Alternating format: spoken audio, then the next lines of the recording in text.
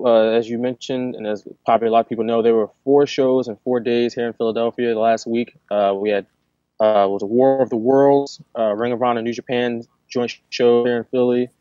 Those were 2 Wednesdays. Then the next 2 nights, it was NXT Live. I think they're calling it. Their house shows at the Tower Theater here in Philly. I was able to make 3 of the 4 shows, 3 consecutive days, and it was a ton of fun. I mean, the Ring of Honor show, I got to see Shinsuke Nakamura in person, which is just an honor. Seeing people like Shinsuke Nakamura and Tanahashi and Watanabe and Naito, guys who rarely come over to this side of the hemisphere to wrestle, and you see them, it's just an honor and a privilege to see those guys perform in person. And in the next 2 nights, I saw NXT, and man, those crowds were so hot for NXT, and it's such a refreshing type of show when you see people like Enzo and Cass out there, and they started both shows, they opened both shows, and they just made the crowd just red hot. I mean, they just had the crowd in the palm of their hands. Those guys are going to be instant money when they go up to the main roster. To see the women, not the divas necessarily, but the women on NXT get main spots. They headlined the first show, and the second show, I think they were the semi-main, and a great match. They got a standing ovation from the fans. And then, of course, you got the big names like Kevin Owens and Finn Balor tearing down the house in the second show. I mean, like I said, just 3 great shows, 3 hot crowds, and it only happens, in a city like Philly because each show made money. It wasn't like there was a scarce crowd at one show. All those shows were either sold out or close to sold out, and it's a great atmosphere at all 3 shows. I also think that it's really cool from the fact that it's the NXT shows in particular because they were in Philly. Philly obviously being notoriously a hard to impress sometimes wrestling crowd. You got to really impress them, and it seemed like especially with the women main eventing on the first night with Charlotte and Sasha Banks, and it seemed to receive very positive reviews from all that were there. Yeah, I mean, I don't think really that many people batted an eye at it because it's just like it's NXT and they're presented in a great light anyway. They don't look out of place in a semi-main event like on Raw.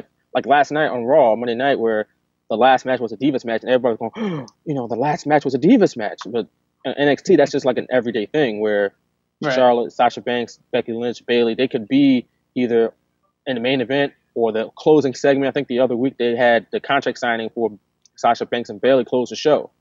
So you can have that in NXT, and it's nothing that major. I mean, they kind of made a big deal out of it, but to me, it's not that big of a deal because it's NXT, and they're big stars down there. Mm-hmm, mm-hmm. Yeah, it's awesome to see that, definitely.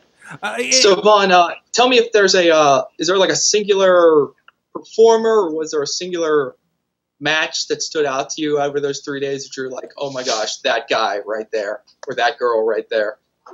I don't know if there's a singular person that really stood out. I mean, everybody's so talented, especially on NXT, and even the Ring of Honor and the New Japan shows that everybody's really talented.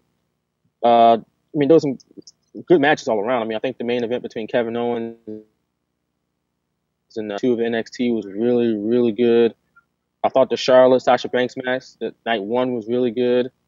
I enjoyed the main event of the Ring of Honor New Japan show, the night 2, where they had I think it was Young Bucks and AJ Styles versus the Kingdom, and it was Adam Cole's return to Ring of Honor. And that was a pretty hot match. So not really one thing that stuck out. Maybe one thing that stuck out to me was just how hot the crowds were for the NXT shows. I don't know if it was just the acoustics in there, but those crowds were loud those 2 nights, especially that first night. They were really loud. Some of the loudest I've ever heard for a wrestling show that had less than 10,000 people. It was just really loud, real raucous atmosphere, and it was really cool. Did it seem, being there those few nights, maybe you didn't see it so much on the NXT dates because there was probably just a lot of people filling in because they added that date after, right? Yeah, I think the second, maybe I forget what show they added. The second show was when they added. The first show was supposed to be the Thursday show. That was supposed to be the only show, I believe. But they added the Friday show after that. So both crowds are healthy. I don't know the exact attendance figures. I've asked. I haven't gotten them necessarily, but they were really good crowds. And I don't know where you were, if the crowd was maybe too dense to notice, but did you notice a lot of crossover in fans from the ROH night to your NXT nights? I'm for sure there was. Mm-hmm. I personally didn't notice. I mean, I'm sure there was. I'm sure there was somebody who went 4 for 4 and did all the shows. But I'm like I said, I'm certain there was. I just personally didn't notice it. I don't know. Was all 4 crowds were? I would suffice to say that the NXT crowds were hotter than the Ring of Honor New Japan crowds, which I was surprised by because those Ring of Honor crowds are usually really hot, especially when they're at the 2300 Arena, which is formerly the ECW Arena. So whatever show was there, it's going to be a hot show because people are just happy to be at the